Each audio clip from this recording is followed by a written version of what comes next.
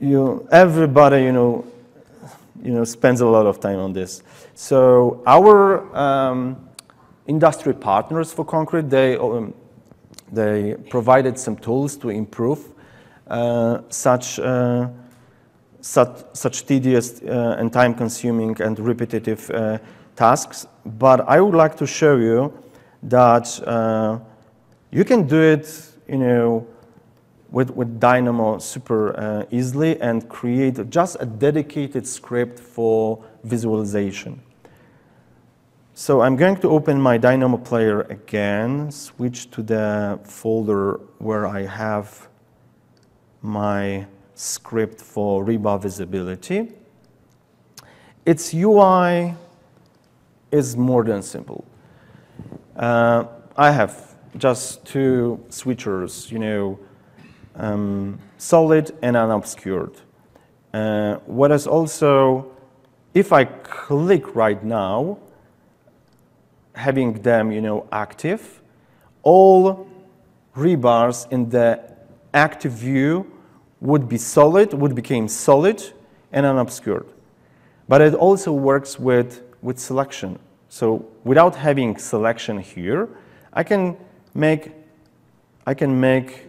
a selection before I run my script, right? And I can run it.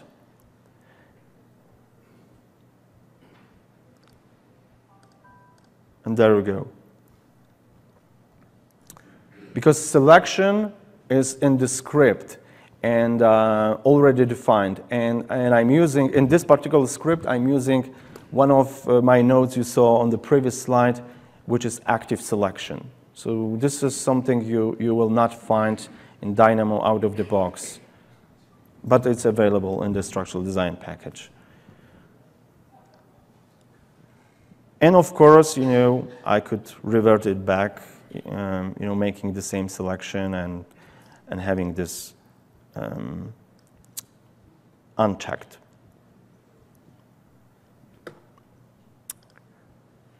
Okay. Let's go back to the presentation.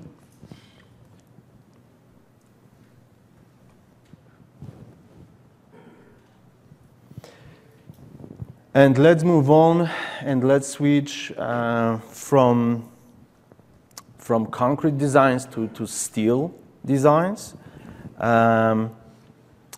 Recently, I added a collection of nodes that help you automate design of portal frames.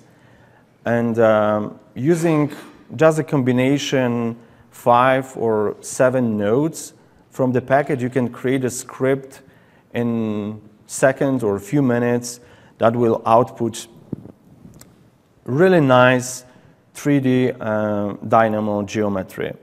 There are some additional nodes to help you control generation of a portal frame geometry in Revit. So when you have geometry created in DynamO environment, you can then leverage this geometry and create your Revit model, advanced steel model, robot structure analysis models. One script lets you output and create models in any structural software offered by Autodesk. And this is the outcome, right? So this is what you can get just connecting few nodes in DynamO environment.